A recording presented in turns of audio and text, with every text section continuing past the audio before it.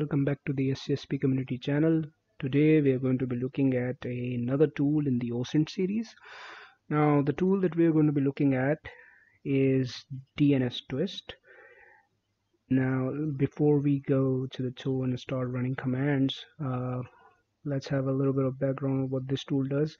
So basically what this tool does is you give it a domain input. Okay, you can give it any domain, your domain, if you happen to have any, right? You give it an input and it checks for those domains that are really closely matched to your domain, right? So it can detect typo squattings and basically domains that are used by hackers for phishing attacks and whatnot, as you can see right here, right? You will get the point when I run the tool, right? And also if you can download this from GitHub here. Now I am running the Dnstwist Linux, so it comes pre-installed on this. So I already have the tool installed. It comes pre-installed on the Dnstwist Linux. So now we're just gonna go ahead, type in dnstwist.py --help. So here are all the different flags that we can use with it. So we're just gonna start off with a simple scan, right? So let's do a simple scan, right? So it is going to be dnstwist.py -- the main. So now we're just gonna go ahead and give it dropbox.com. Oops.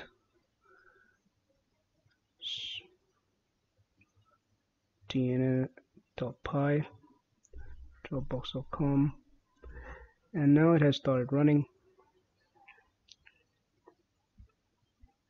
So this is going to take a little while.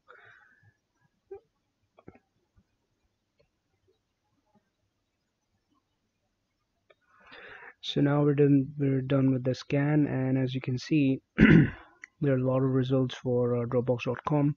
Now all of these dashes that you see, these are all the domains that the tool couldn't resolve, right? And the other ones that have information in front of them, like the name server and the MX record, are the ones that actually exist, right? They're live and they exist. They have a live public IP that can be accessed, right? So these are all the processes that it has done. So firstly it does addition.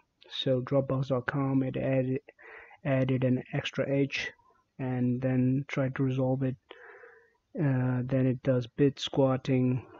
Bit squatting is probably replacing a single character with a different one. And then you have homoglyph. So basically it is replacing this R, the English R, with the language of another R, I suppose. Now it does all of this to actually see if there is a domain that matches the domain that we gave an input to, right? And as you can see, there are a lot of results. Insertion, so it just added another 0 into the dropbox.com. Omission, replacement, so it does all of this. You can also go ahead and you can give it like the registered flag. Now with this, what it will do is will only give you the registered domains and you will not see these dashes in between, right? So now what we're going to go ahead and do is actually, let me go ahead and see what was that exactly. Yeah, so we're gonna see, so this is the registered flag that I was talking about, and we're going to see the GeoIP lookup. Now it will, with this flag, what it will do is we'll also look up the location, the geographical location for the server that the domain is hosted. So we're just going to go ahead and do this. Actually, let me go ahead and do these both.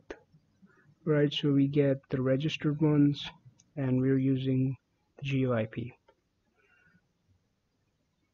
Okay. All right. I have misspelled registered, and now it has started the scan. So we're done with the scan over here, and as you can see, we have got all the registered domains along with their location as well, right? So this is what this flag does. The next flag is we're going to do an SSL. Well, actually, let me have a second look if that flag is actually what it is called. It is SSDeep. So basically what this flag does is basically first it computes a hash of your original domain that you have inputted, and then it computes a hash of the typo-squatted fake domain, right? And then it matches the both to see if the website, the fake website, is actually used for phishing, right? So, and it gives you the result in percentage. So if it might vary depending on if the hash matches or not. So we're just going to go ahead and give it ssdeep google.com, right? And let me go ahead and give it registered again, right? I've again misspelled registered. That will do it. So let's go ahead and try and run this.